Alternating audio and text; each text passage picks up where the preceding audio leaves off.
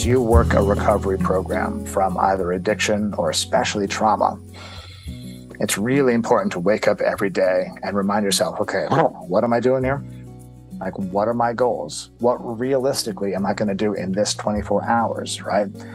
How are my workouts today, my emotional workouts, my spiritual workouts? How is that going to build upon what I did yesterday? You might have seen a post from Dr. Doyle Says on Twitter or Instagram that changed your thinking with just one sentence. But on the next episode of In Recovery with Toni's House, licensed psychologist and trauma, addiction, and self-help expert, Dr. Patrick Doyle, takes us on a deep dive into his approaches on these issues. Dr. Patrick Doyle is a licensed psychologist with a particular interest and expertise in trauma, addiction, and self-help.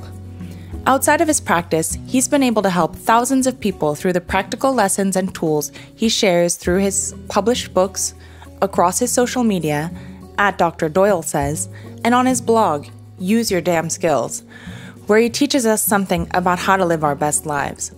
We wanted to have a conversation with him that cuts through the noise to bring you some practical advice for self-help and lasting recovery.